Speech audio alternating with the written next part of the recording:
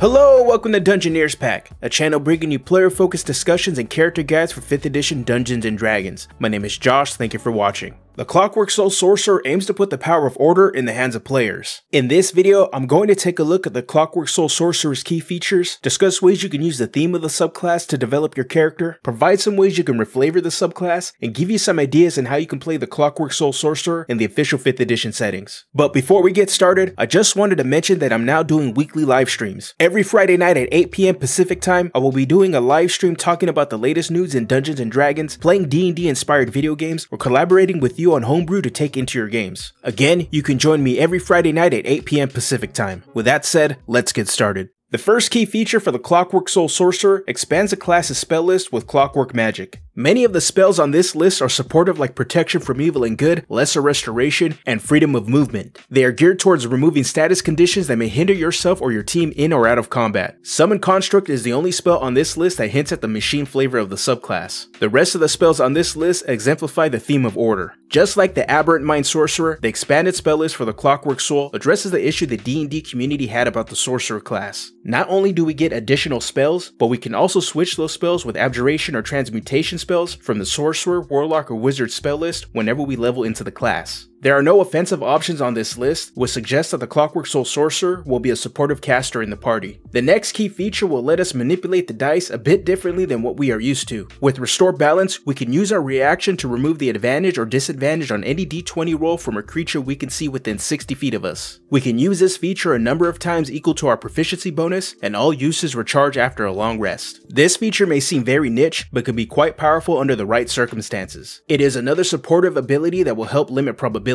Against our enemies, this will limit their chance to land a successful attack, and for our allies, this increases their chance to succeed by removing the increased chance of failure. Despite the narrow circumstance in which we can use this feature, it is still solid and does a great job of exhibiting the order theme of the subclass. The last key feature introduces another way to spend our sorcery points in a protective manner. With Bastion of Law, we can use an action and spend up to 5 sorcery points to create a magical ward around ourselves or another creature we can see within 30 feet of us. The creature affected by the ward has a number of d8s equal to the number of sorcery points we spent. They can cash in those d8s whenever they take damage by rolling any amount of dice they have and reduce the damage taken by the total rolled. The ward lasts until we finish a long rest or we use the feature again. This feature is purely defensive and takes a bit of pre-planning to make the most use out of it. The perfect targets for this feature will be the party frontliners, as they will be the target of most of the enemy attacks. There could be a few instances where we can put this on some of our squishier teammates if they manage to find themselves in a rough spot. This does use our sorcery points, which could take away from our meta magic abilities, so it is something we need to be mindful of.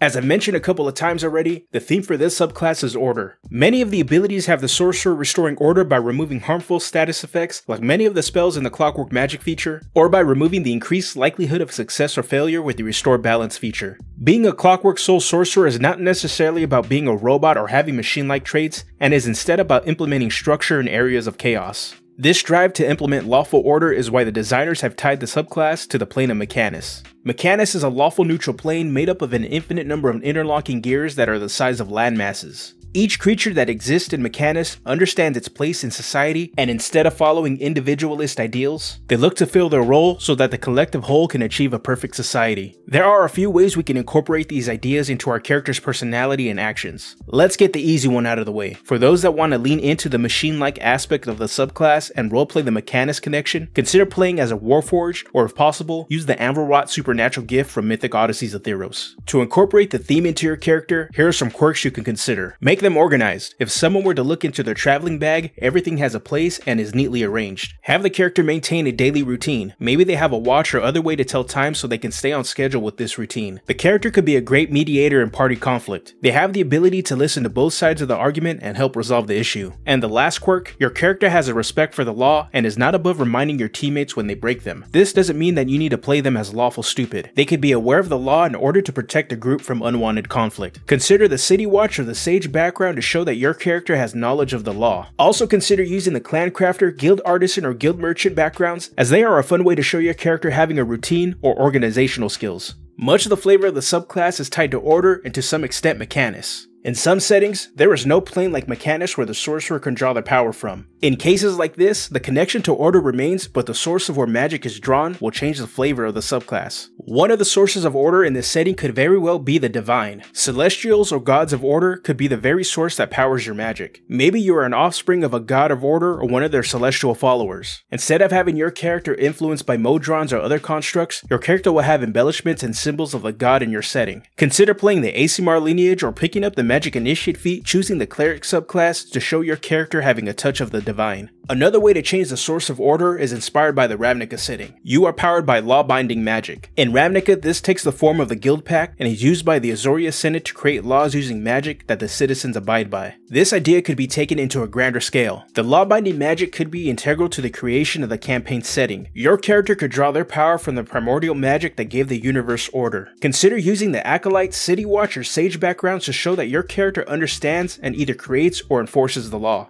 Now let's take a look at how we can play the Clockwork Soul Sorcerer in the official 5th edition settings. In Forgotten Realms, we can be a former clockmaker's apprentice who came into contact by a strange clock left behind by their master. In Eberron, we can be an Aasimar that was born in a Davni Manifest Zone. With a divine purpose, they travel throughout Corvair with a goal to restore order to a broken nation. In Ravnica, we can be an Azorius law mage who seeks to bring to justice those that threaten the existence of the Guild Pact. And finally in Theros, we could be a champion of Klothys who is tasked with hunting down mortals who attempt to change their fate.